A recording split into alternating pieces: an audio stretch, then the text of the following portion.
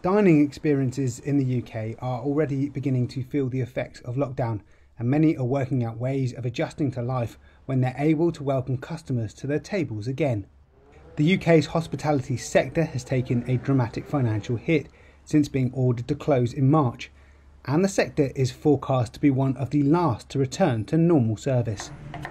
Michelin-starred London-based chef Andrew Wong is having to draw on all of his experience to future-proof his craft moving forward. What we'll see is restaurants no longer being just kind of temples of gastronomy where people come from all over the world, but really restaurants going out into the world to basically show what they do.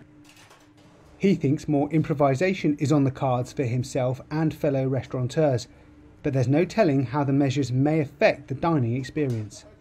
They're the restaurants who really have to hit the numbers with their alternative services, being takeaway or food cook at home packages. I think that there is no other way for them as a business model to really work.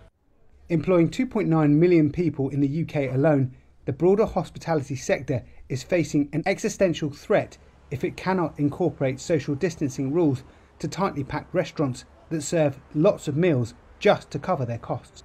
Due to the narrow margins in the industry, Chairman of Think Hospitality Group James Robson says that reducing dining space may ultimately hit restaurants' profitability. The majority are going to be trading sub-economically for the most of this year from what we can see. I think that almost certainly there's going to be a continued government support. Until the industry gets a chance to see what might be on the menu for the future, it's going to have to cook up something special to make sure patrons don't go hungry.